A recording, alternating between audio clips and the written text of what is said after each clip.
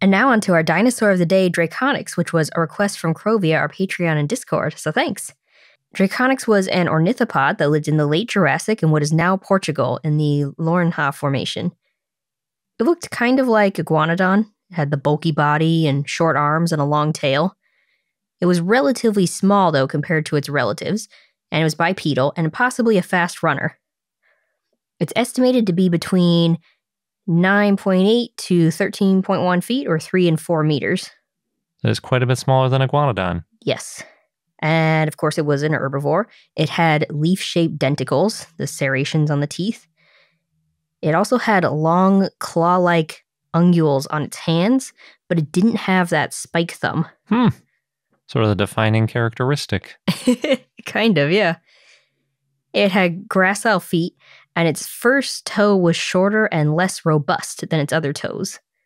The type species is Draconyx loureiroi. It was found in 1991 and housed in the collections of the Museu da Lourinhã and described in 2001 by Octávio, Mateus, and Miguel Antunes. The genus name means dragon claw, and it refers to the claw material that was found. The species name is in honor of João de Loureiro, a priest and pioneer in paleontology in Portugal. Is a priest and a pioneer in paleontology? Yeah. Sounds like Velocipaster. But better, because that's not hard to beat. That was a pretty bad movie. This is what I think of when I think priest meets dinosaur.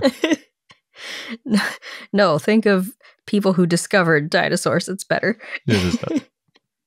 Now, Filippo Rotatori and others reevaluated Draconyx in 2022, this year, and they described unreported forelimb material of the holotype and redescribed the holotype.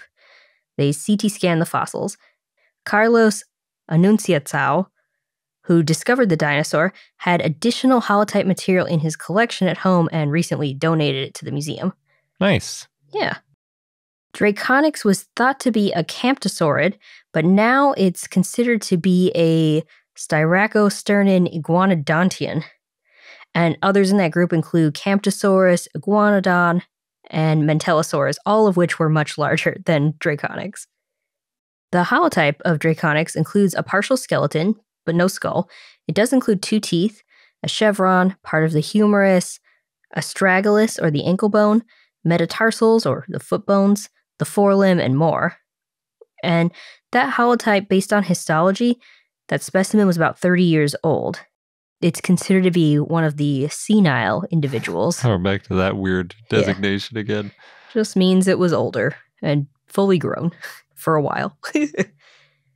There was a left femur later referred to Draconyx, but then that ended up being referred to ankylopalexia indeterminate.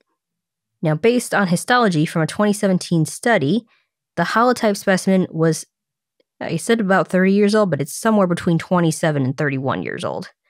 So in the same sort of age range as some of the older T-Rex individuals. Oh, yeah. Hadn't thought about that. But not as old as some of the other large theropods. Yeah. Still pretty on the older side for dinosaurs, though. Yes. It's also one of the oldest species of Styracosternan, meaning it was just around earlier. And that may mean that Styracosternan originated in Europe. It's possible that basal Styracosternans were bipedal and fast runners, and then later they became bigger and walked on 4 legs. It does seem to be the typical way for dinosaurs, starting out quick and bipedal, and then getting bigger and bigger and heavier, sometimes quadrupedal. And taking over, yeah. Now, other dinosaurs that lived around the same time and place as Draconyx include the Carcharodontosaur Lusovenador and the Ankylosaur Dracopelta.